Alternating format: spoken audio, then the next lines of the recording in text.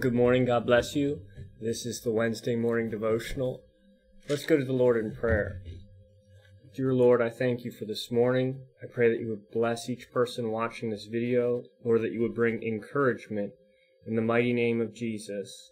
Amen. Well, I wanted to read a passage of Scripture from Psalm 27, and I named this devotional Waiting for the Lord. And in Psalm 27 and verse 11 it says, "Teach me your way, O Lord, and lead me in a level path because of my foes.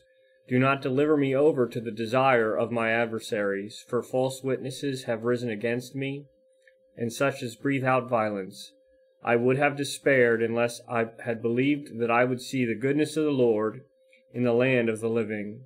Wait for the Lord, be strong, and let your heart take courage. Yes, wait for the Lord."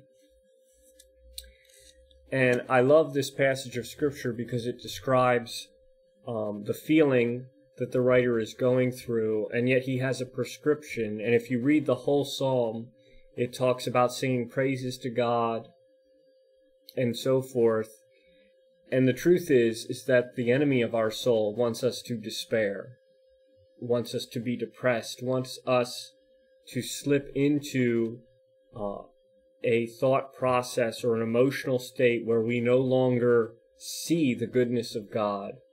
We no longer have hope for the future. But we also have an answer for that, and that's to wait upon the Lord, or to wait for the Lord.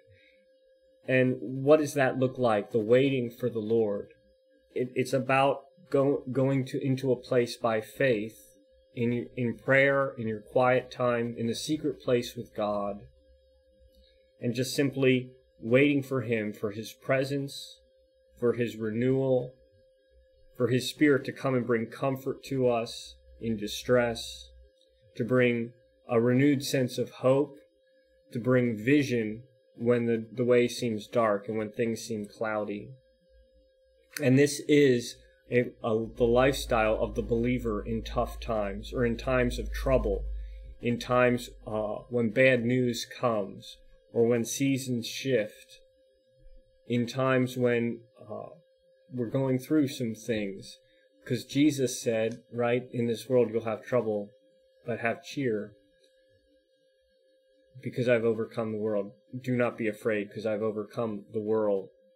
And so trouble may come, but we have an answer in our relationship with Jesus Christ, and through the power of the Holy Spirit that's in us, and who has been sent to give us comfort and to speak to our hearts.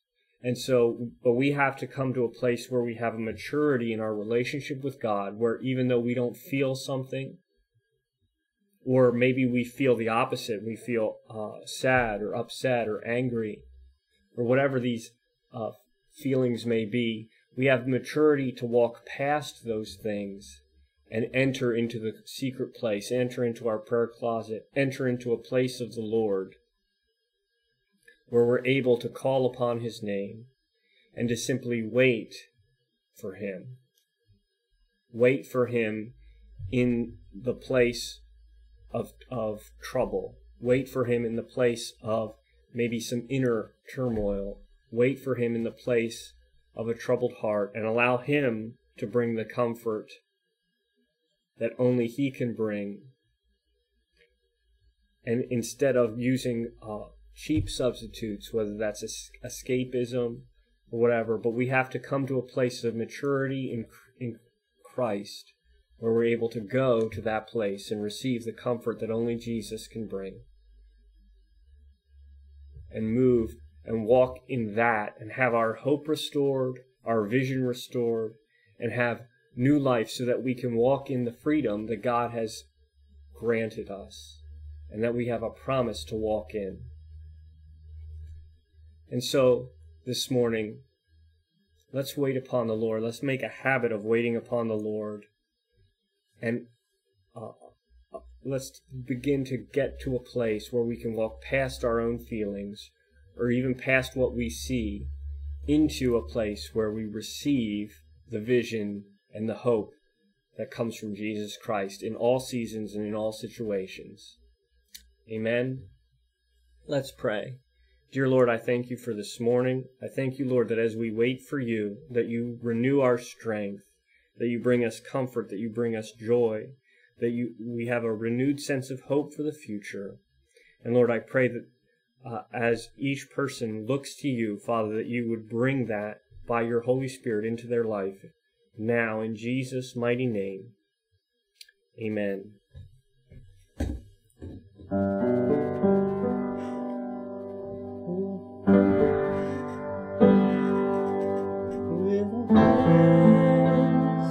Lifted high